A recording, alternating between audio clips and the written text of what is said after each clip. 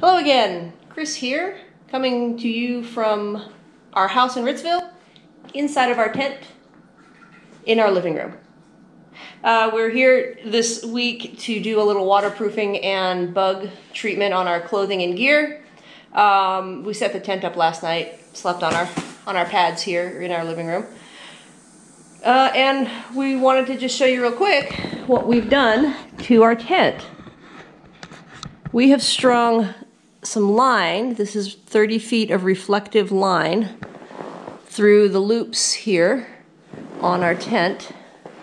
And then it goes across that way, back up to the middle, over to the other corner here, and it meets behind me in a knot.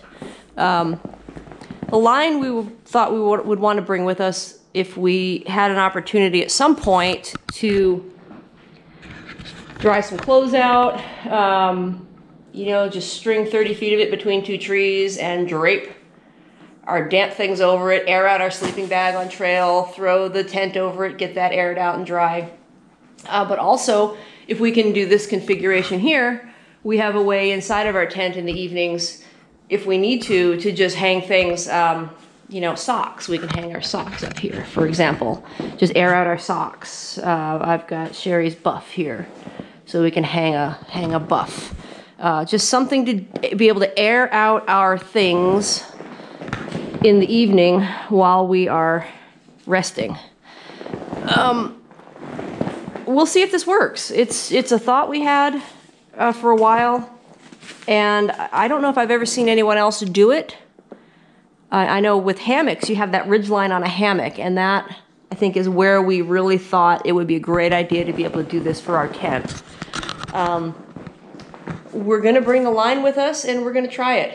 If it works for us, great. It's a good opportunity for us to be able to air things out. If it doesn't, we'll just send the line home. We're hoping it works, though, because it'd be a great opportunity to every day just air out our things without having to have them in our vestibule or, you know, laying out on a bush or something somewhere. So yeah, that's what we got going on. Hiker trash clothesline inside of our tent. We'll see if it works for us. Today we're going to be in the basement spraying our gear down. Like I mentioned, we're going to waterproof a bunch of things first, let that dry, and then put permethrin, the bug treatment, on top of that waterproofing. So that should take us a few hours this morning. We'll bring it downstairs with us when we're set up for that.